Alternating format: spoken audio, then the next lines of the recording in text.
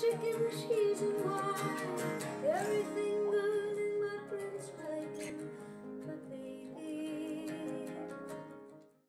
Ready, set, go? Yeah. Go!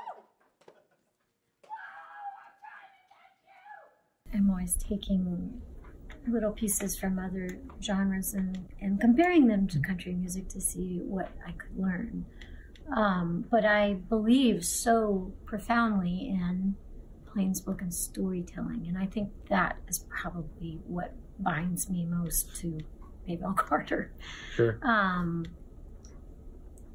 But I think it's a great question, and I think, you know, the singer-songwriter movement really came so alive in the 60s and the 70s, where you're really saying, okay, I'm gonna write this song about my internal life, and I'm gonna play it with these simple elements. And you know, that is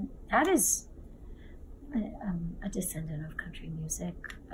You know, the descendants of music don't have to hold themselves to the same shape to still have those things in their DNA.